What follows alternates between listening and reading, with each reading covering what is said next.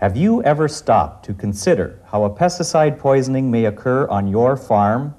The possibility of a poisoning happening may seem next to impossible. However, the impossible can happen. These incidents may not lead to a poisoning, but they could, and you should know what to do.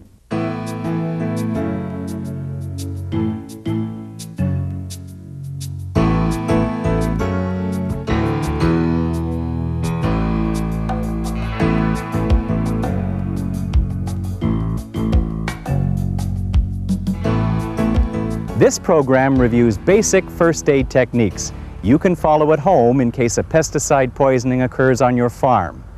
This information does not replace a first aid course. For your own safety and the welfare of your family, consider taking a first aid course offered in your area. When an accident happens with pesticides, be prepared to act quickly and calmly. Don't hesitate. Take charge of the situation. Your quick actions may prevent additional exposure and minimize injury. Keep in mind that first aid is just that. It's the initial effort to help while medical attention is on the way. There are some basic first aid steps to follow for each type of poisoning. These are steps you can take to help yourself or someone else. Remember, if you are helping someone else, protect yourself from becoming poisoned. This may mean putting on protective clothing and equipment before entering a contaminated area or washing thoroughly after giving first aid. Let's review these first aid steps. If a pesticide contacts the skin, as it did in this particular incident, would you know what to do? When a pesticide contacts the skin, first, stop the exposure, remove the contaminated clothing, then drench the skin with water.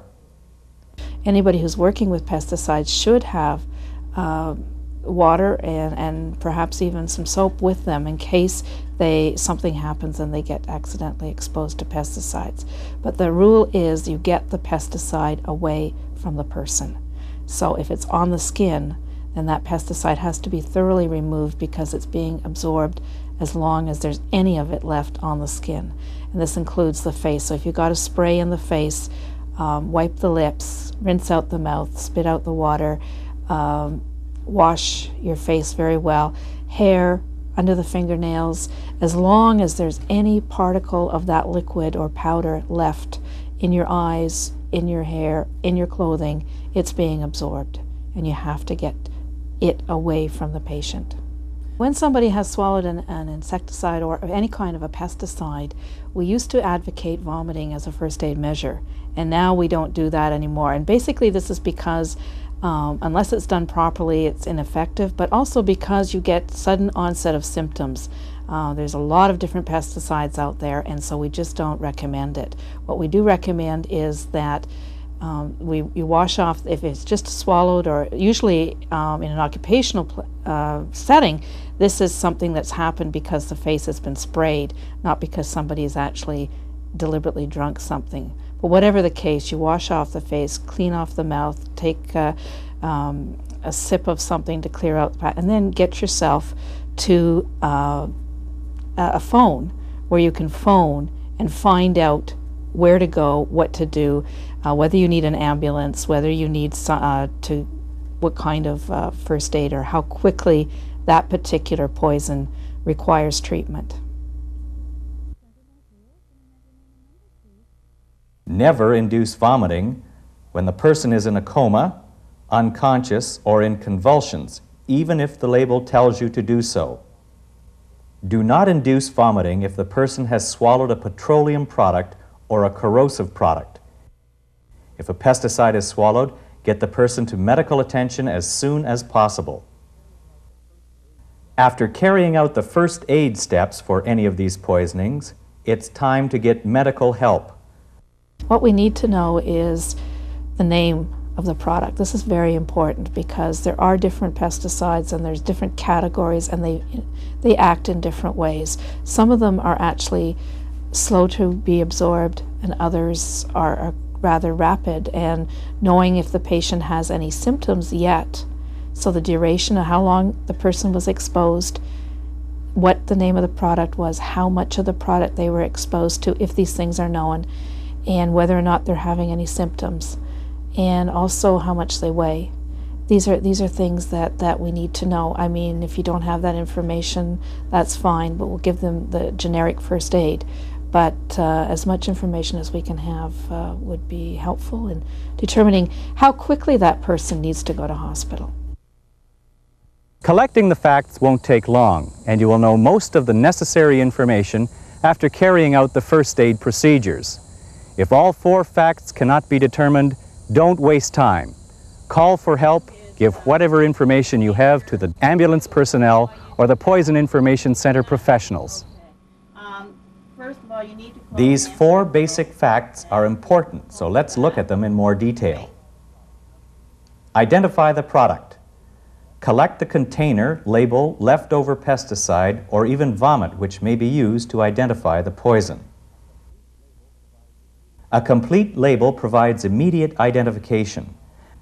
The Pest Control Products Act registration number alone will completely identify the product to the Poison Information Center. The guarantee gives the active ingredient of the product, the part of the product most likely to cause poisoning. The label also gives you first aid directions and your doctor toxicological information. The doctor can get further information from the manufacturer. The name and address of the company is also found on the label. Determine the amount taken. Be prepared to estimate how much of the pesticide may have been taken. When a pesticide spills on your arm, you can judge the amount spilled. When you breathe in pesticides, it is difficult to know exactly how much was inhaled. Try to judge the quantity as best as you can, as this will help to determine the severity of the accident. Determine the route of entry. The route of entry can be through the mouth, skin, or lungs. The first aid you give will depend on how the pesticide entered the body. It is quite obvious that this person has had pesticide contact his arm, and the possibility of skin absorption exists. In other cases, the route of entry may not be so obvious, and sometimes the pesticide will have entered the body in all 3 ways. Finally, determine the time period. This person was only exposed to the pesticide for a short time. Sometimes the exposure may be a few hours or even days. It may not be obvious that the symptoms are the result of a pesticide poisoning. The symptoms are like the symptoms of asthma, food poisoning, and the flu.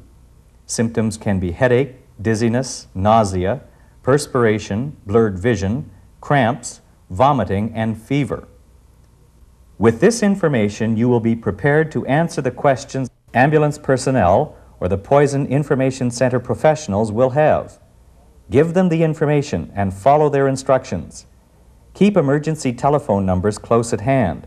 The Poison Information Center number is listed on the very first page of the telephone book.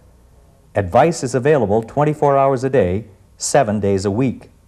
The only thing I can say about pesticide poisoning is that some of them are absorbed through the skin at varying rates, and just because somebody doesn't feel symptomatic at the time, it doesn't mean that you don't need to be thoroughly decontaminated, because a lot of people have sort of a subacute exposure and they're feeling off, they're feeling malaise, they're feeling fatigued, they're feeling nauseated for months and not recognizing that they actually are poisoned. People who work regularly with pesticides need to be monitored. They need to have their health monitored, and they need to be scrupulous about decontamination. The other thing I'd like to mention is that some articles of clothing, leather for example, absorb pesticides, and these you should be careful about what you're wearing when you're working with pesticides, because you could be poisoning yourself.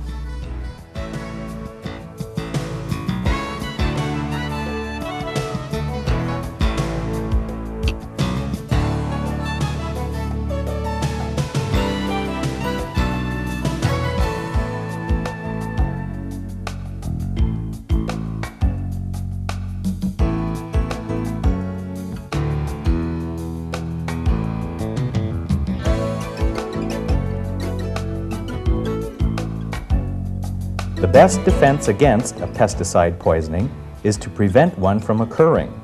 Handle pesticides properly by following label directions and use common sense. Be prepared for the possibility of pesticide poisoning. Here are a few suggestions.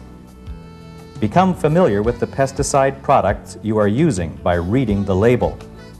Be alert for signs and symptoms of overexposure. Make it a habit to tell someone what pesticide you are using and where the label is. Better yet, have a binder or file of the pesticide labels you use near the telephone for quick reference.